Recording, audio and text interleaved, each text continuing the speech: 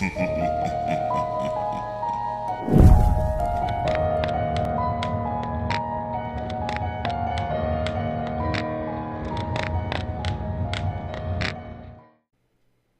have arrived at the most special part of our countdown, and one that I had planned before any other stories on this list. I have rebooted some of these stories before, but never have I put them all together in their full, entire terror. And so now, as a treat before Halloween, I give you all Abandoned by Disney, Room Zero, Corruptus, and the suggestions box entry. Please do enjoy. But on your way out,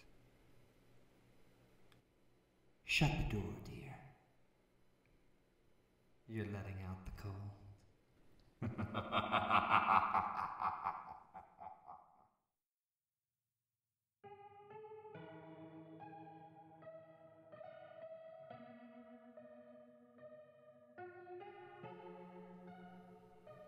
Some of you may have heard that the Disney Corporation is responsible for at least one real live ghost town.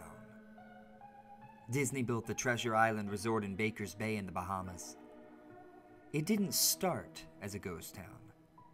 Disney's cruise ships would actually stop at the resort and leave tourists there to relax in luxury. This is a fact. Look it up.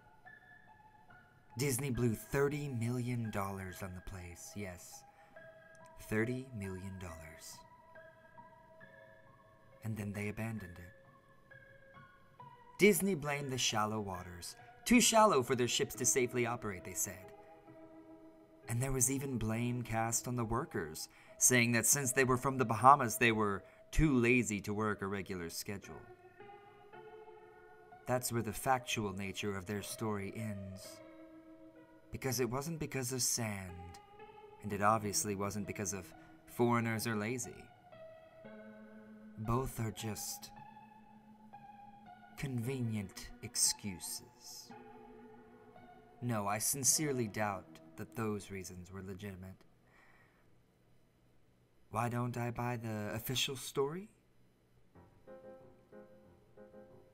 Because of Mowgli's palace. Near the beachside city of Emerald Isle in North Carolina, Disney began construction of Mowgli's Palace in the late 1990s. The concept was a jungle-themed resort with a large, you guessed it, palace in the center of the whole thing. If you're unfamiliar with the character of Mowgli, you might better remember the story The Jungle Book. If you haven't seen it anywhere else, you'd know it as the Disney cartoon from decades past. Mowgli is an abandoned child in the jungle, essentially raised by animals and simultaneously threatened/pursued by other animals. Mowgli's palace was a controversial undertaking from the start. Disney bought up a ton of high-priced land for the project, and there was actually a scandal surrounding some of the purchases. The local government claimed eminent domain on people's homes, then turned around and sold the property to Disney. At one point, a home that had just been constructed was immediately condemned with little to no explanation. The land grabbed by the government was supposedly for some fictional highway project. Knowing full well what was going on, people started calling it Mickey Mouse Highway. Then there was the concept art. A group of stuffed shirts from Disney Co. actually held a city meeting. They intended to sell everyone on how lucrative the project was going to be for it. When they showed the concept art, this gigantic Indian palace surrounded by jungle, staffed with men and women in loincloths and tribal gear, well, suffice to say, everyone flipped their shit. We're talking about a large Indian palace, jungle, and loincloths, not only in the center of a relatively wealthy area, but also a somewhat xenophobic area of the southern USA. It was a questionable mix at that point in history, to say the least. One member of the crowd tried to storm the stage, but he was quickly subdued by security after he managed to break one of the presentation boards over his knee. Disney took that community and essentially broke it over its knee as well. The houses were razed, the land was cleared, and there wasn't a damn thing that anyone could do or say about it. Local TV and newspapers were against the resort at the beginning, but some insane connection between Disney's media holdings and the local venues came into play, and their opinions turned on a dime. So anyway, Treasure Island, the Bahamas, Disney sunk those millions in and then split. And then the same thing happened with Mowgli's Palace. Construction was complete. Visitors actually stayed at the resort. The surrounding communities were flooded with traffic, and the usual annoyances associated with an influx of lost and irate tourists. And then it all just stopped. Disney shut it down, and nobody knew what the hell to think. But they were pretty happy about it. Disney's loss was pretty hilarious and wonderful to a large group of folks who didn't want this in the first place. I honestly didn't give the place another thought since hearing it closed over a decade ago. I live maybe 4 hours from Emerald Isle, so really I only heard the rumblings and didn't experience any of it firsthand, but then I read this article from someone who had explored the Treasure Island resort and posted a whole blog about all the crazy stuff he found there. Stuff just left behind. Things smashed, defaced, probably ruined by the disgruntled former employees who had lost their jobs. Hell, the locals from all around probably had a hand in wrecking that place. People there felt just as angry about Treasure Island as folks here did about Mowgli's Palace. Plus, there were rumors that Disney had released their aquarium stock into the local waters when they closed, including sharks. Who wouldn't want to take a few swings at some merchandise after that? Well, what I'm getting at is that this blog about Treasure Island got me thinking. Even though many years had passed since its closing, I figured it might be cool to do some urban exploration at Mowgli's Palace. Take some photos, write about my experience, probably see if there was anything that I could take home as a memento. I'm not going to say I wasted no time in getting there, because honestly it took me another year after I first found the Treasure Island article to get around to going up to Emerald Isle. Over the course of that year, I did a lot of research on the Palace Resort, or rather, tried to.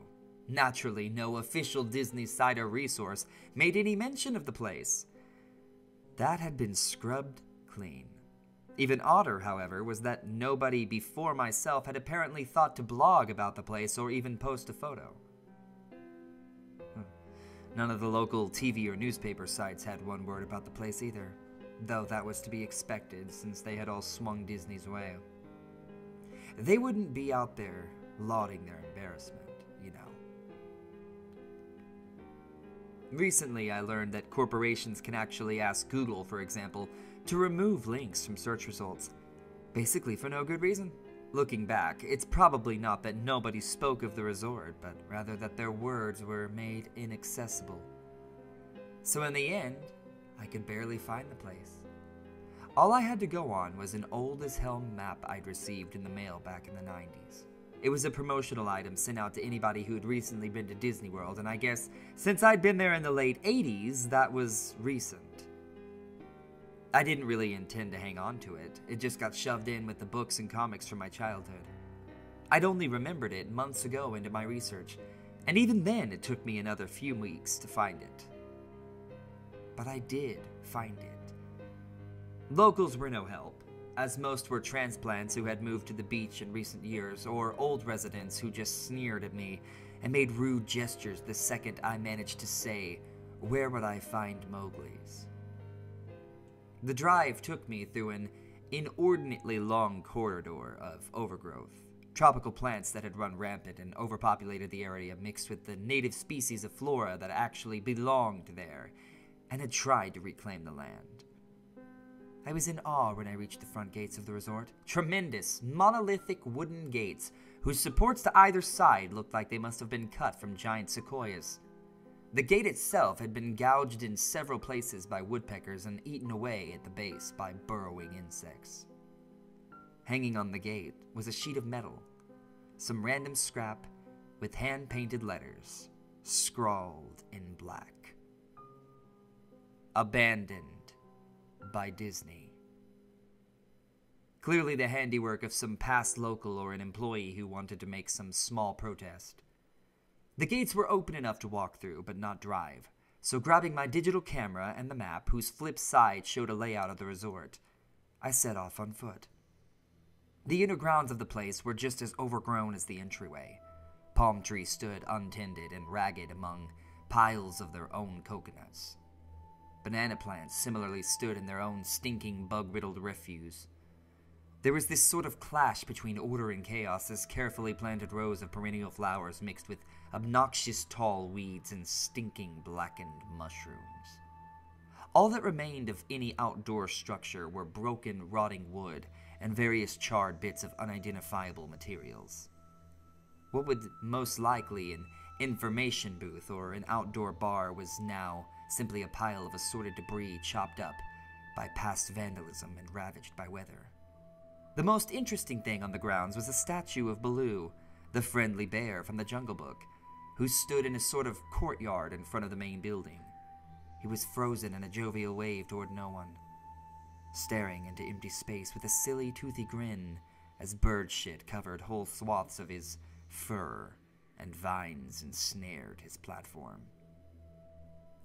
I approached the main building, the palace, only to find the outside of the building covered in graffiti where the original paint hadn't peeled and chipped away. The front doors weren't just open. They'd been taken off of their hinges and stolen. Above the front doors, or the gaping maw where they had been, someone had once again painted, "Abandoned by Disney." I wish I could tell you about all the awesome stuff I saw inside the palace. Forgotten statues, abandoned cash registers, a full-fledged society of secret homeless bums, but no.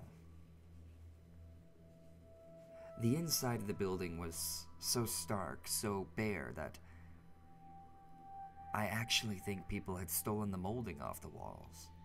Anything that was too big to steal, counters, desks, giant fake trees, they were all resting amid this empty echo chamber that amplified my every step like a slow rat-a-tat of a machine gun. I checked the floor plan and headed to all the locations that might seem in any way interesting. The kitchen was, as you'd imagine, an industrial food prep area with all the appliances in space. No expenses spared. Every glass surface was broken, every door knocked off its hinges, every metal surface kicked and dented, and the entire place smelled like very old piss. The huge freezer, not even remotely cool now, had row upon row of empty shelf space, hooks hung from the ceiling, probably for hanging cuts of meat, and as I stood inside for a moment, I noticed that they were swinging. Each hook swung in a random direction, but their movements were so slow and small that it was almost impossible to see. I figured it had been caused by my footsteps, so I stopped one from swinging by clutching it in my fist, and then carefully let it go. But within seconds, it started to swing once more. The bathrooms were in much the same state as the rest of the place. Just like the Treasure Island Resort, someone had methodically smashed each porcelain commode. with coconuts and other implements. There was about a half-inch of rancid, stinking, stagnant water on the floor, so I didn't stay there very long.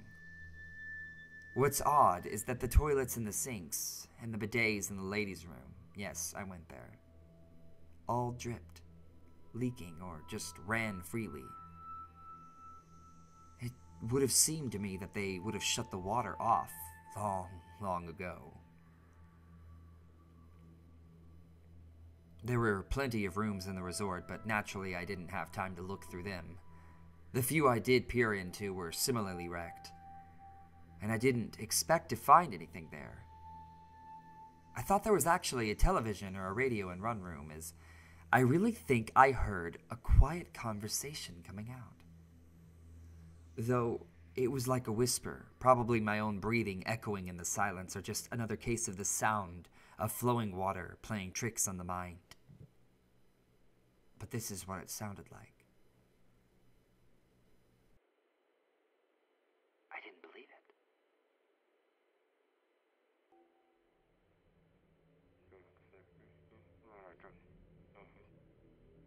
I didn't know that. I didn't know that. Your father told you.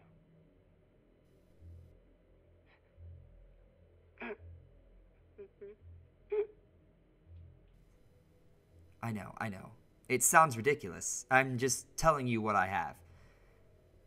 Why I thought there might have been something running in that room, or worse, some vagrants who had holed up there and probably would have knifed me. At the front doors of the palace again, I figured I hadn't found anything of note and had wasted the trip up. As I looked out the door, I noticed something interesting in the courtyard that I had apparently missed. Something that would give me at least one thing to show for all my trouble, even if it was just a photograph. There was a lifelike statue of a python, maybe 80 feet long, coiled up and sunning itself on a pedestal right in the center of the area. It was almost time for the sun to start setting, so the light fell onto the object in the perfect way for a photograph. I approached the python and snapped a photo. Then I stood on my toes and snapped another. I moved closer and closer to get the detail of its face. And then slowly, casually, the python lifted its head, looked directly into my eyes, turned, and slithered off the pedestal, across the grass, and into the trees. All 80 feet of it. Its head long disappeared into the woods before its tail even left the sunning spot. Disney had released all their exotic animals onto the ground. Right there on my floor plan map was the reptile house. I should have known. I had read about the sharks at Treasure Isle, and I should have known that they would do this. I was dumbfounded, just utterly stupefied. My mouth must have been hanging open for the longest time before I came back down to earth and snapped it shut. I blinked a few times and backed away from where the snake had been, back toward the palace. Even though it was totally gone, I still wasn't taking any chances and backed my way into the building. It took a few deep breaths and slaps to my own face to get myself right in the head again after that. I looked for a place to sit down, as my legs were feeling a bit like jelly at this point. And of course, there was no place to sit down, unless I wanted to recline in the broken glass and dead leaf carpet, or haul myself up onto a desk of questionable reliability. I had seen some stairs near the palace's lobby and decided to go have a seat there until I felt better. The staircase was far enough away from the front of the building to be relatively clean, save for a startling accumulation of dust. I pulled a wedge of metal off the wall, once again painted with the "Abandoned by Disney" motto that I'd become accustomed to. I placed the wedge on the stairs and sat on it to keep from at least getting the dust on me. The stairway led downward, below ground level. Using my camera flash as a sort of improvised flashlight, I could see that the staircase ended in a metal mesh door with a padlock. A sign on the door, a real sign, read, "Mascots only. Thank you." This perked up my spirits a little bit for two reasons. One, a mascots-only area would have definitely had some interesting stuff back in the day. 2, the padlock was still in place. Nobody had gone down there. Not the vandals, not the looters, nobody. This was the one place I could actually explore, and perhaps find something interesting to photograph or wantonly steal. I had come to the palace essentially agreeing with myself that it was okay to take anything I wanted because, hey, abandoned. It didn't take much to bust the lock. Well, actually, that's wrong. It didn't take much to bust the metal plate on the wall with the padlock hooked to it. Time and decay had done most of the work for me, and I was able to bend the metal plate enough to pull the screws out of the wall, something nobody else had apparently thought of or hadn't been able to do at the time. The mascots-only area was a startling and very welcome change from the rest of the building that I'd seen. For one, every second or third fluorescent light overhead was illuminated even though they flickered and faded randomly. Also, nothing had been stolen or broken, even if age and exposure were definitely taking their toll. Tables had notepads and pens, there were clocks, even a punch-in clock on the wall complete with filled-out time cards. Chairs were scattered around, and there was even a small break room with an old, static-filled television and long, rotted-out food and drink on the counter. It was like one of those post-apocalyptic movies where everything was left in the state of evacuation. As I walked the maze-like sub-basement hallways of the mascots-only area, the sights just became more and more interesting. As I went further, the desks and tables were knocked over, papers scattered and almost melded with the damp floor, and a large carpet of mold was slowly overtaking the real rotting crimson floor covering. Everything was just sort of squishy. Anything wood disintegrated into mush when I applied even the least amount of force. And clothing items hanging on hooks in one of the rooms simply fell to moist threads if I tried to unhook them. One thing that annoyed me was the light was becoming more sparse and unreliable as I went further into the dank, suffocating depths of the place. Eventually, I reached a black and yellow striped door with the words, Character Prep 1, stenciled on it. The door wouldn't open at first. I figured this was probably where the costumes were kept, and I definitely wanted a photograph of that twisted, stinking mess. Try as I might, whatever angle or trick I tried, the door wouldn't budge. That is, until I gave up and started to walk away. That was when there was a slight popping sound, and the door creaked open slowly. Inside, the room was completely dark, pitch black. I used the camera flash to look for a light switch in the wall, but there was nothing. As I made my search, I was jarred out of my sense by excitement by a loud electrical buzz. Rows of lights overhead suddenly flashed to life, flickering and fading in and out like the rest I had passed. It took a second for my eyes to adjust, and it seemed like the light was going to just keep getting brighter until all the bulbs exploded. But just when I thought it would reach that critical stage, the lights dimmed a bit and steadied. The room was exactly as I had pictured it. Various Disney costumes hung on the wall, fully put together like strange cartoon cadavers hung from invisible nooses. There was an entire rack of loincloths and native clothes on hangers towards the back. What I found odd, and what I wanted to photograph right away, was a Mickey Mouse costume at the center of the room. Unlike the others, it was lying on its back in the center of the floor like a murder victim. The fur on the costume was rotten and shedding, creating bare patches. But what was even odder, however, was the coloring of the costume. It was like a photo negative of the actual Mickey. Black where he should be white, and white where he should be black. His normally red overalls light blue. The sight was off-putting enough that I actually put off photographing the thing until last. I took a picture of the costumes hanging on the walls, upward angles, downward angles, side shots to show an entire row of frozen, putrid cartoon faces, some with plastic eyes missing. Then I decided to stage a shot. Just one of the bedraggled character heads on the slick, grimy floor. I reached for the headpiece of a Donald Duck costume and carefully removed it so the thing wouldn't fall apart in my hands. As I looked into the face of the wide-eyed, moldering head, a loud clattering sound made me jump with fright. I looked down at my feet, and there, between my shoes, was a human skull. It had fallen out of the mascot head and shattered into pieces at my feet. Only the empty face and lower jaw remained, staring up at me. I dropped the duck head immediately, as you'd expect, and moved for the door. As I stood in the doorway, I looked back to the skull on the floor. I had to take a picture of it, you know. I had to. For any number of reasons that may seem silly, but only if you don't think it through. I would need proof of what happened, especially if Disney was somehow going to make this go away. I had no doubt in my mind right from the start that even if it was just gross negligence, Disney was responsible for this.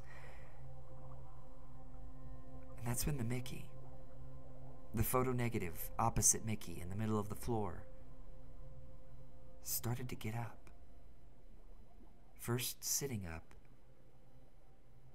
then climbing to its feet. The costume, or whoever was inside of it, stood there at the center of the room, its fake face just staring directly at me. No. With shaking hands, a violently thrashing heart, and legs that had once again turned to jelly, I managed to lift the camera and aim it at the opposite creature, now quietly sizing me up. The digital camera screen displayed only dead pixels in the shape of the thing. It was a perfect silhouette of the Mickey costume. As the camera moved in my unsteady hands, the dead pixels spread, marring the screen wherever Mickey's outline moved to. And then the camera died. It went blank, and quiet, and broken. I raised my eyes once again to the Mickey Mouse costume. "Hey!" it said, in a hushed, perverted, but perfectly executed Mickey Mouse voice. "Wanna see my head come off?" It started to pull at its own head, working its clumsy, glove-clad fingers around its neck with a clawing, impatient movement, similar to a wounded man trying to pull himself free of a predator's jaws. As it worked its digits into its neck, there was so much blood, so much thick, chunky, yellow blood. I turned away as I heard a sickening tearing of cloth and flesh. I turned away as I heard a sickening tearing of cloth and flesh. I only cared about getting away. Above the door, out of the room, I saw the final message clawed into the metal door, with bone or fingernails. Abandoned by God. I never got the pictures out of my camera.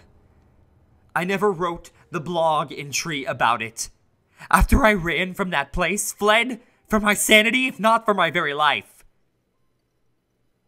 I knew why Disney didn't want anyone to know about this place.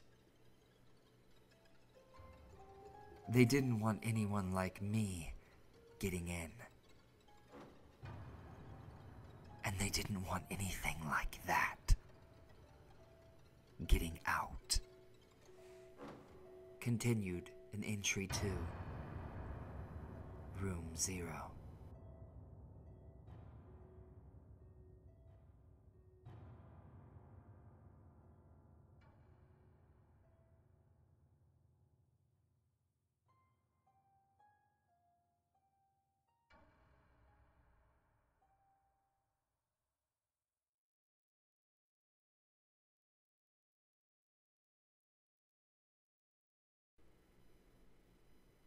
Entry number 2, room 0. It's been a while since I've written anything related to the Disney Corporation, and I'm sure you can understand why. A lot has been going on since my last post. I've received a lot of questions and concerns from folks who read my first-hand account of Mowgli's Palace, a resort that was built and abandoned by Disney. I want to thank everyone who mirrored my post. It's been taken down from a few places, mostly corporate sites that were easily leaned on by a larger power. However, for every nuked topic or disappearing blog post, it seems like 100 more have popped up. This is something they'll have to face. There's no turning back for them. And there's none for me either.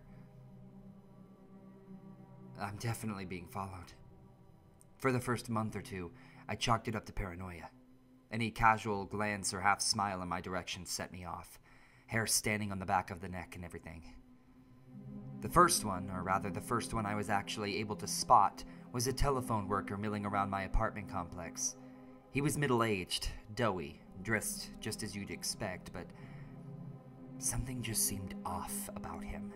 I couldn't place it, but I knew this wasn't just my imagination. He was awkward and out of place, not somebody who was comfortable doing his routine job. I followed him around a corner only to lose him there. When I turned back to go home, there he was, staring directly at me, about 10 feet behind me, expressionless and cold. He asked, "Exploring?"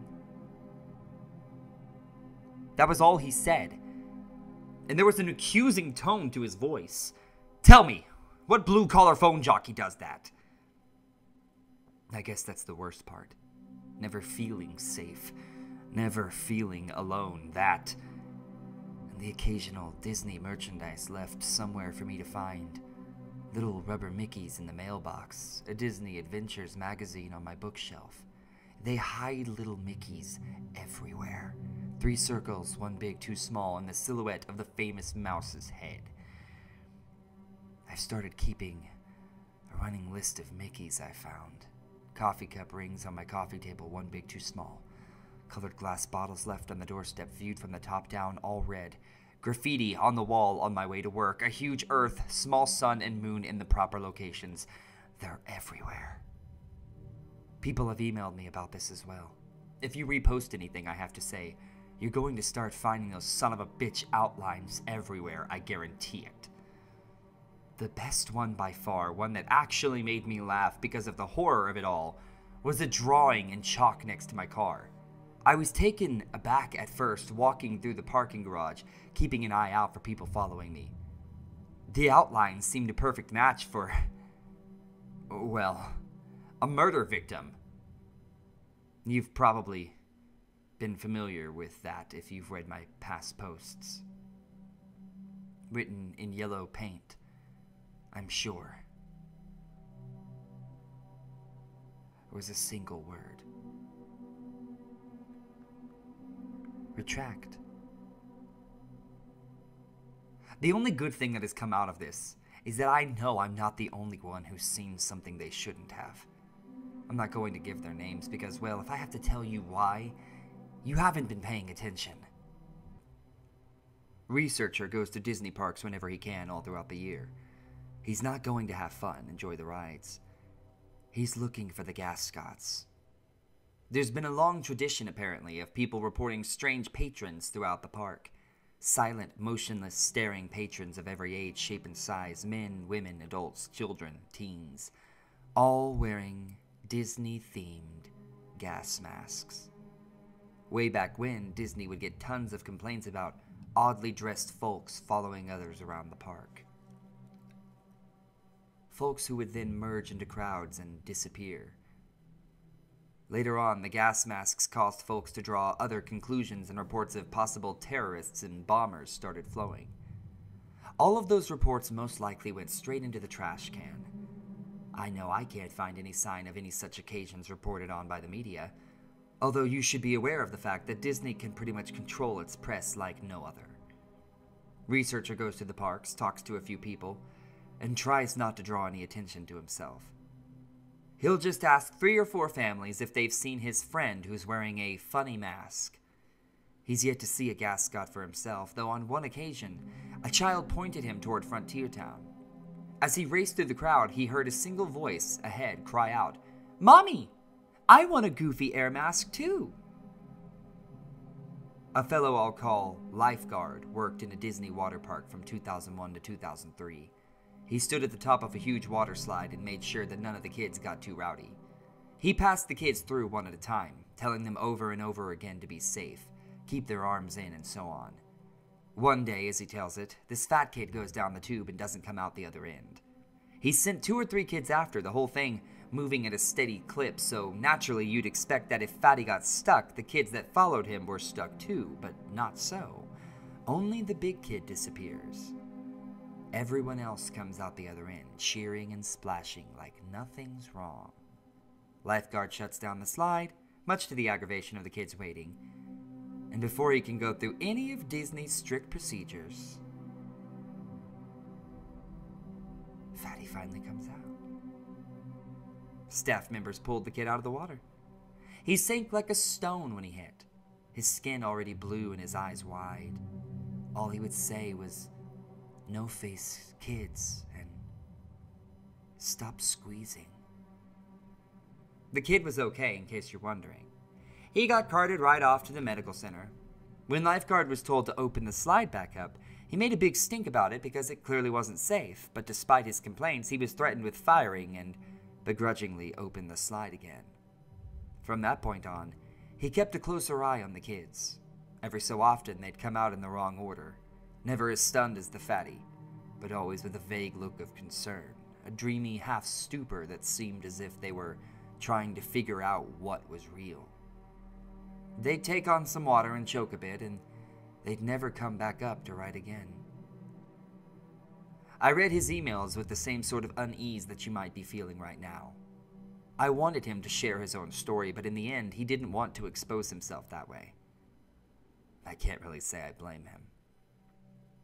Snow White, which wasn't the actual role she played, was a character in the park. She had a nice little tidbit for me. You know what happens when a costumed employee drops dead in their suit?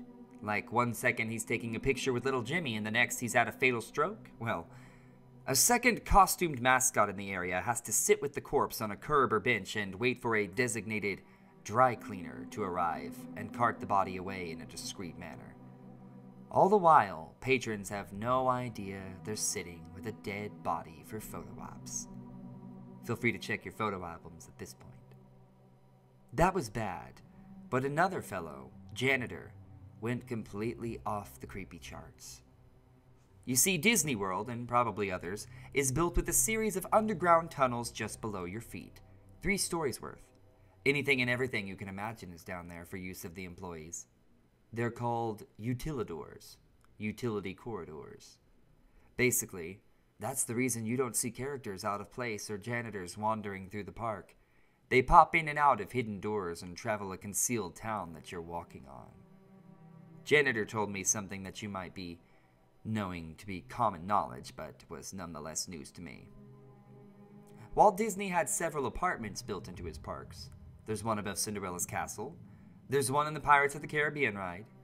They're all over the place. More than that, there are nightclubs, a movie theater, a bowling alley, and much more. All behind doors built right into the whimsical facades you've passed by without a second look. Club 22 is one such hidden area. If you have the cash to join the exclusive club, and you don't, then you'll have access to it, and much more. Club 22 is a place where anything goes.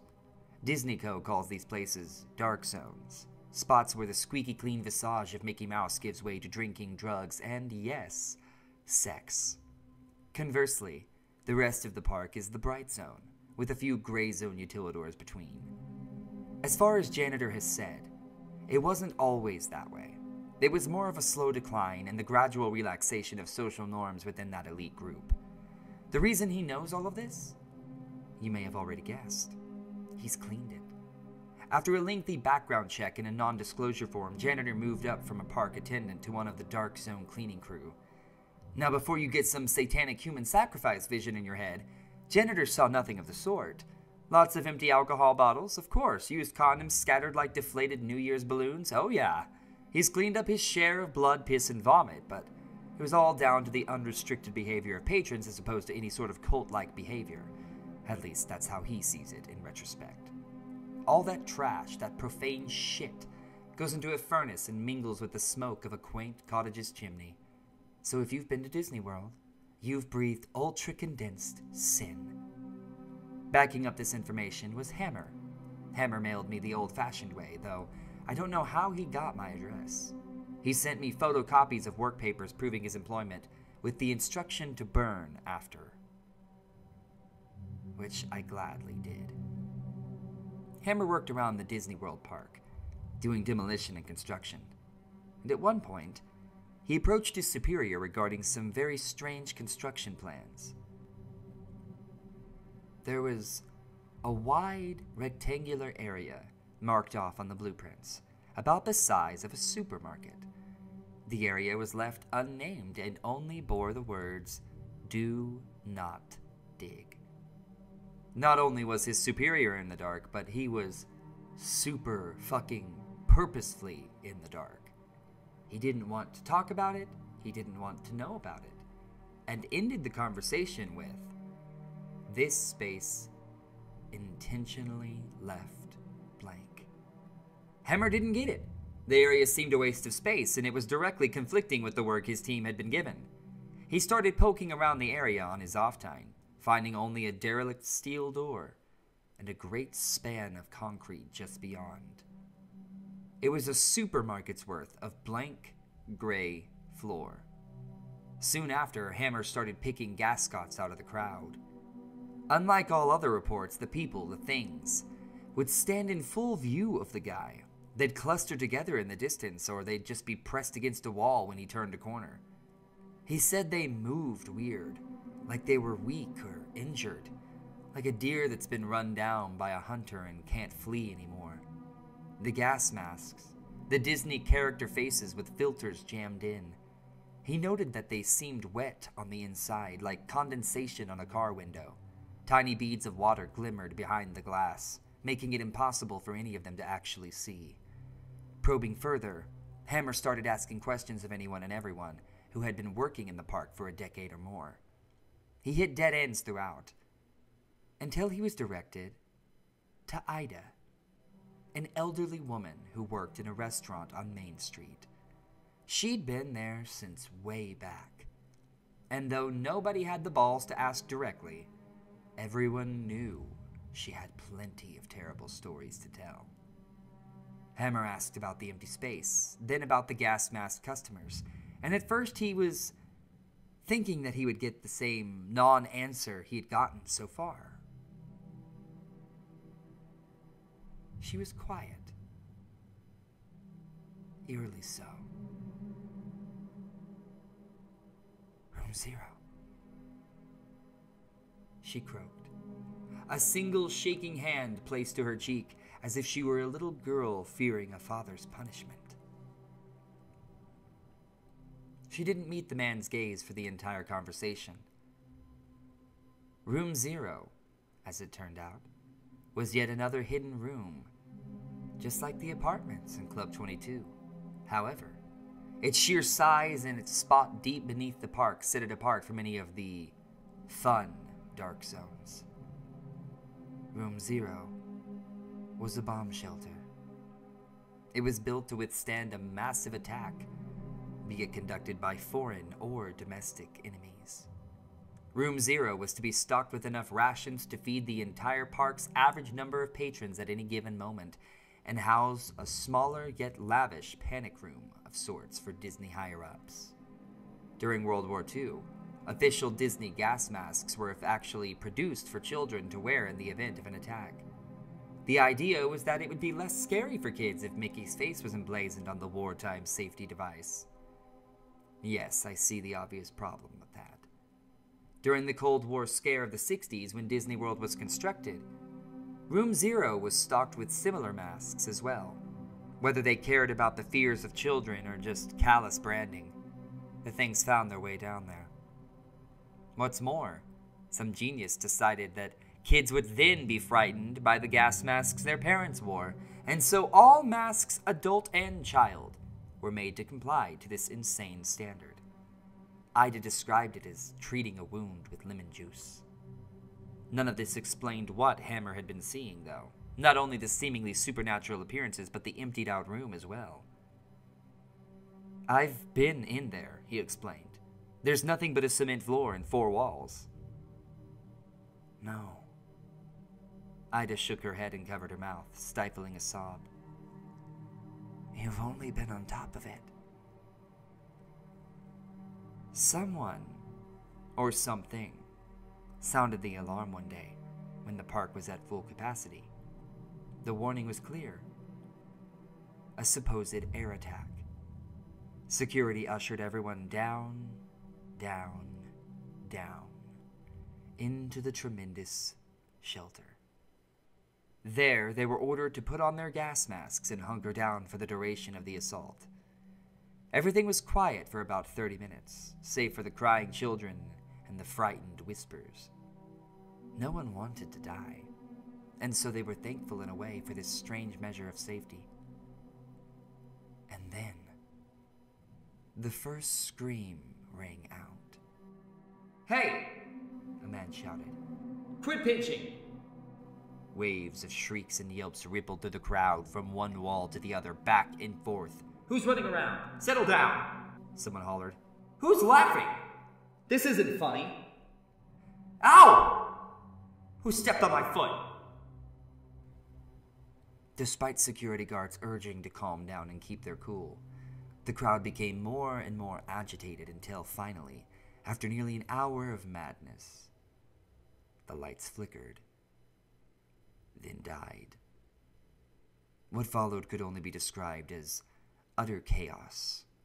In the dark, only the wails of the young and the anguished cries of adults could be heard in a massive swelling din that bloodied the ears of all within that black echo chamber. A group of staff members and a select few patrons made it out by the door, ready to face the war above, rather than the insanity below. What they found, of course, was a desolate, yet untouched theme park. The music continuing to play, echoing through silent storybook towns.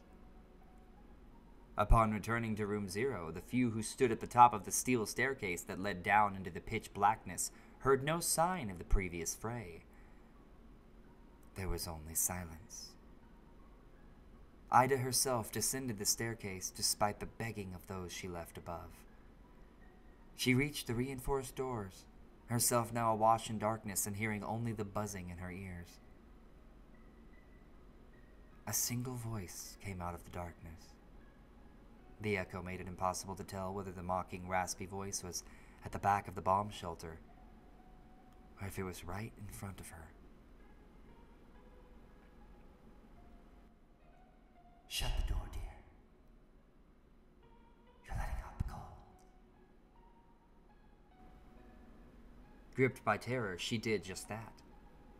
Within days, the entire thing, shelter, staircase, all of it, was covered with feet upon feet of cement. Air systems and generators above its ceiling were removed, creating the large, empty space. "They're all still down there," Ida told Hammer. "Down there with whatever that was." You might notice I've used Ida's name. Unfortunately, she passed away soon after telling her story. Accidental fall, they say, after getting out of bed to turn on a light. Such a company devotee, the paper reported, that her entire bedroom was covered with Mickey silhouettes. Continued in Entry 3, Corruptus.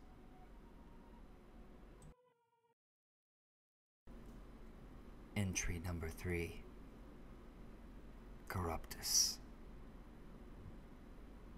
If you really believe in something, it can be yours. That's how we've been conditioned to think. I mean, mostly. I suppose it's a coping mechanism to keep us from eating the rich. We all think we'll be rich someday if we just want it hard enough. How long has it been since there was a good old-fashioned culling of the wealthy elite? That probably wasn't a good way to start this blog post. I'm more than a little tired, but fuck it, I'm leaving it. Corruptus. That was the subject of an email I received before my ISP dropped me. My phone turned into a brick the same day. Hell, I think it was the same precise moment, though it's difficult to know for sure since I only tried it after my laptop couldn't connect. Corruptus. I'd never heard the word before, and to be honest, I'm not even exactly sure it is a word at all. Could be Latin. Sounds like Latin. I haven't been able to look it up, and this is the first time I'm getting on the web since my unexpected removal from the grid. I tried to sign on to the local library, by the way. My card was revoked. Unpaid late fees for books I'd never read, which most less checked out. Mostly borderline fetish material and self-help books for various mental illnesses. The apparently quite detailed tome on weapons of mass destruction seemed to be one of the most concerns of the librarians. I hung around the library for maybe half an hour until someone left a computer logged in and unguarded. When I went to check my email to tweet a complaint about what happened, those accounts were gone as well. Honestly, I was a pretty huge dumbass for expecting them to still be there. It wasn't long before I noticed the computer's rightful user pointing me out at the front desk. I guess she wasn't a fan of the direct approach. I was out the door before anyone could cause a real fuss. It's been over 2 years since I left Mowgli's palace and never looked back. The original blog post has come and gone so much, across so many sites, that I can barely even remember the first place that I tried to host it. If I'd known how far this would go, I don't know if I would have even been able to hack out that last clumsy, flawed account of what happened. The pressure would have been too great, and I suppose there's a certain level of comfort in the idea that no one will actually see or care about your work. It seems like a lot of sites remove the information either upon direct request from Disney or on their own in fear of reprisal.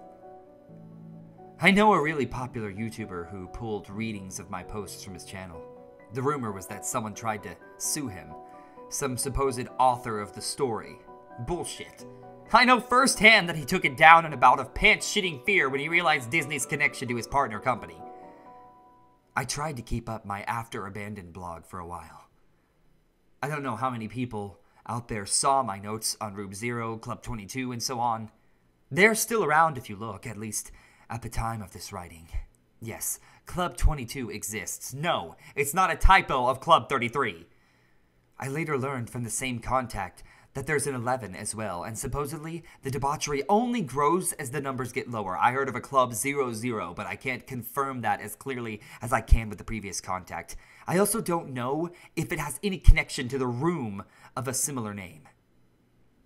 Yes, the door probably said characters or cast members instead of mascots. I know, I hear you. Thank you so much for that. I'm sure your memory is crystal clear in moments of abject terror, right? Overall, I'm glad that my words have spread so far and wide, but the downside is that so few of you are taking this seriously. I can't stress this enough. Treasure Island? Real. Utilidors? Real. Just because you can't substantiate the rest doesn't mean it's a cool story.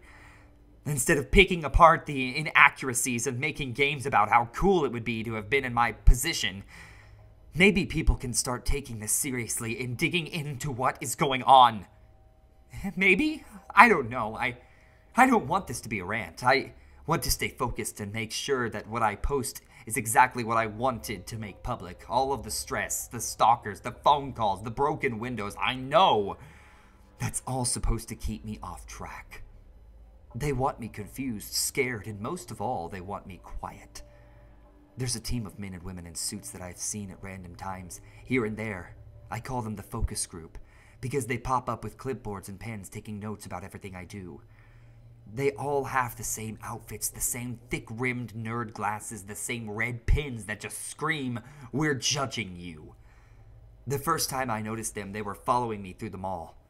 I looped and turned, trying to be sure that they were following me. And there they were, every step of the way. Days later, I spotted them again in the laundromat window, across from my new apartment. I chased one down once, the tubbiest one. They stayed silent through the entire chase and even the scuffle that ensued.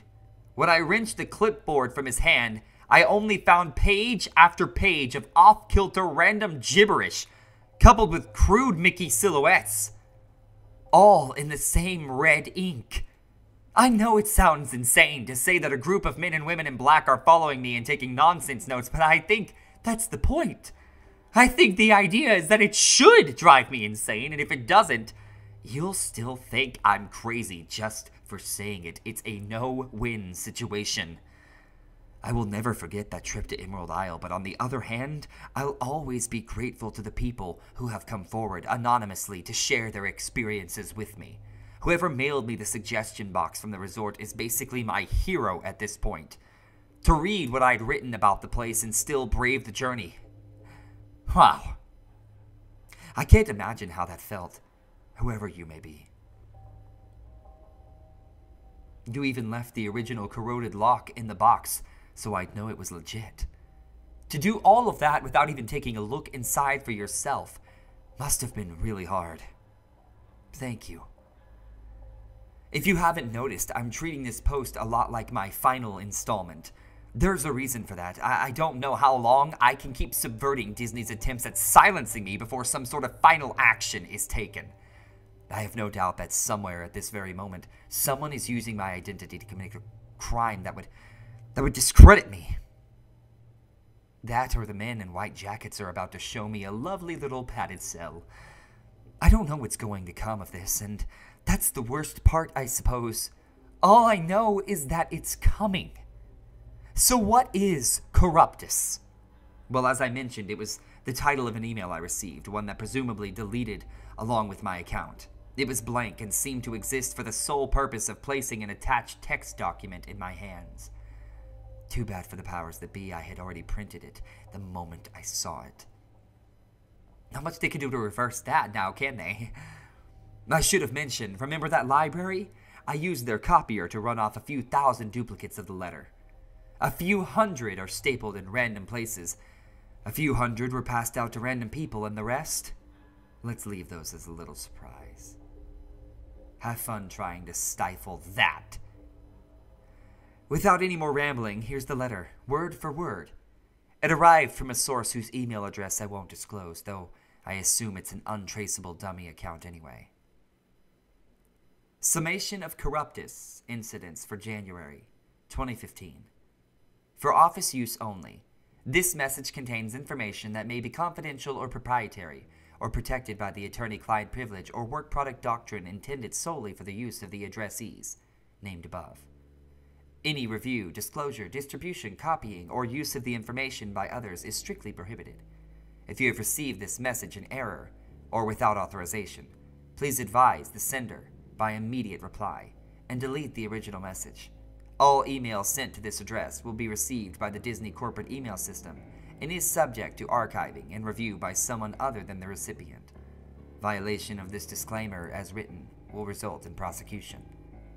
Please refer to original guidelines with relation to known and unconfirmed incident reports. Respect regulation as per ongoing and/or finalized designations. Known Corruptus incidents up to and including January 2015. Treasure Island. Extreme agitation. Inappropriate activity within vulture population. Mild to moderate agitation. Inappropriate human activity. Resolved Corruptus. Unidentified avian species. Abandoned. Final. Disney's Pop Century Resort. Misplaced immobile objects. Chronological displacement. Anachronism. Unresolved Corruptus. Wandering entity. Pending. Disney's River Country.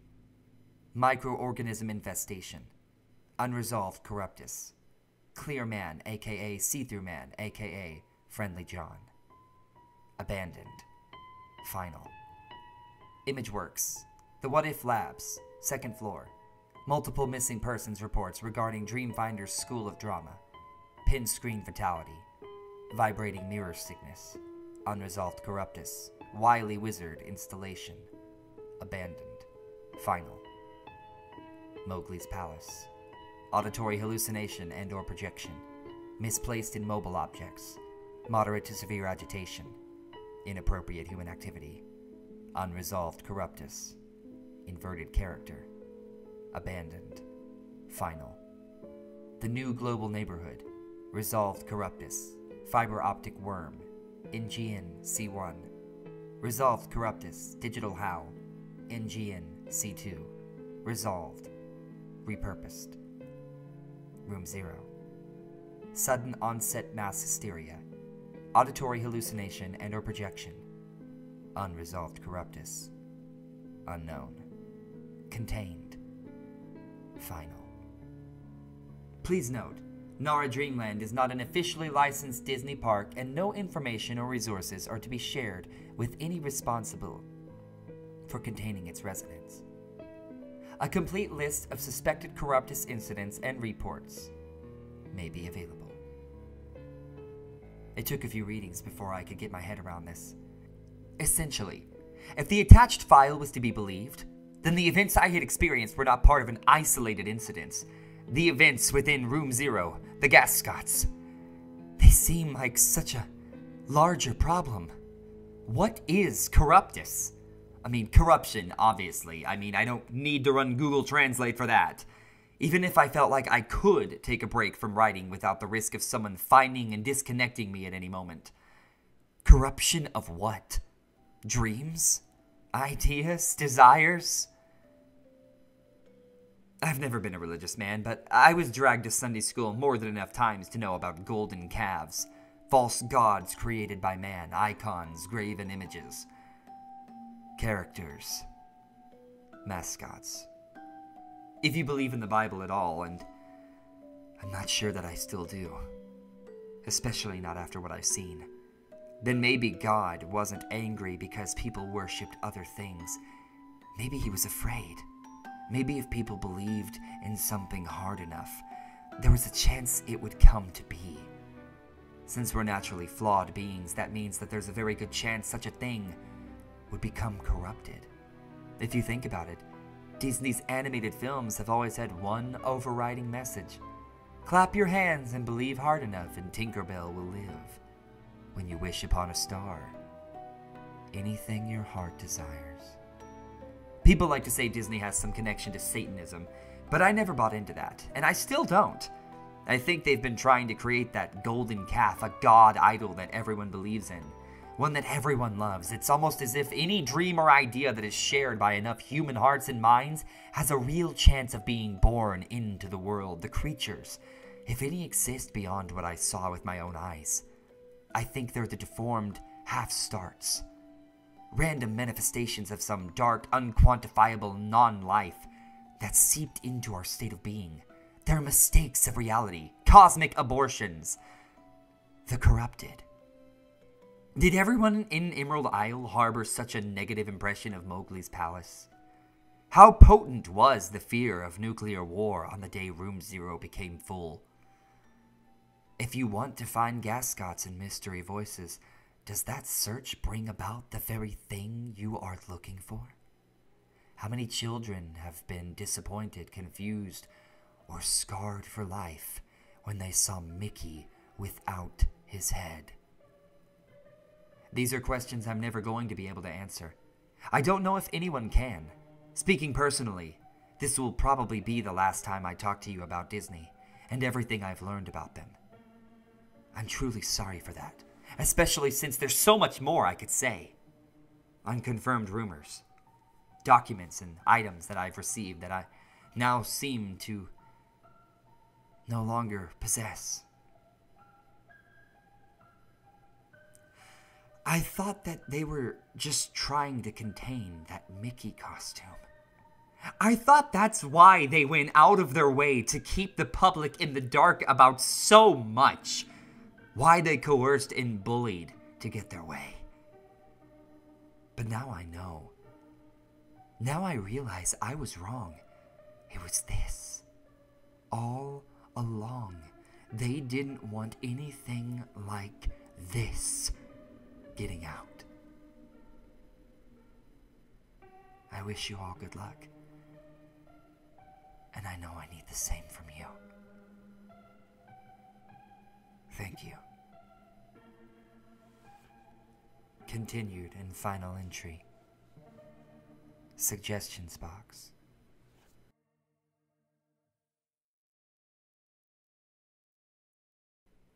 Final entry. A few suggestions. Suggestion. We could use another person at check-in during peak hours. Suggestion. Please move the hot dog cart away from the main water slide. Also, please have water slide staff keep an eye out for children who just ate. When anyone gets sick in there, 3 or 4 people have to go through it before we know about it. Suggestion. It would be nice if we had a way to give more detailed information anonymously. Maybe private meeting time with management. Suggestion. Need more security at Southgate. Suggestion. Music in the reptile house keeps slowing down and reversing. It's very annoying. Suggestion. Please tell the mascots not to try eating in their costumes. We keep getting one in with food all over its face, and we think someone's trying to be funny. The mouth opening is mesh. Eating isn't even possible. Suggestion. Please fix the music in the reptile house. It's still driving me up the wall. Suggestion. Guests are complaining about the amount of towels in their rooms. Suggestion. Need a better or newer coffee machine for the break room. Suggestion. I wasn't going to say anything because I'm pretty tolerant, but please stop admitting children without faces. They won't stay in the guest areas. Suggestion. The common area could use a bigger selection of DVDs and games. The collection is already getting stale. Suggestion. Still need security at Southgate. What's cheaper, having a staffer pass by once in a while or painting over all the vandalism? Suggestion. Southgate needs more security. Suggestion. What are we doing about the profanities at the employee exit? Send security there more times of the day or whatever. Suggestion. Don't feel safe leaving Southgate at end of shift. Suggestion. Frank is cheating at solitaire when he thinks I'm not watching. Please do something about this immediately. Suggestion. Tell the mascots to stay out of where they don't belong. One of them keeps turning off music in the reptile house. Can't tell who because of the suit. Have a meeting or something. Suggestion. Please give the mascots more break time or allow them to take shorter breathers during work hours. Sweat and body odor are one thing, but now we keep getting the same suit full of vomit. Suggestion. Stop, Frank. He's a menace. It has now spread to Sudoku. I am not making this up. Suggestion. Sorry to write on a napkin, but we need more suggestion cards or else somebody is stealing them all. Suggestion. Stop the fucking music. Suggestion. I swear all these blank kids are getting into everything. Every time I kill one of them, the others just misbehave more. I keep finding them in piles at the bottom of stairways and they think it's funny. It's not funny! I can't get through. Suggestion. We need more suggestion cards. Suggestion. We received a mascot suit with paint on its gloves. Someone took it to the south gate, and the color matches what the vandal is using. Might be worth looking into. Also, where are the suggestion cards?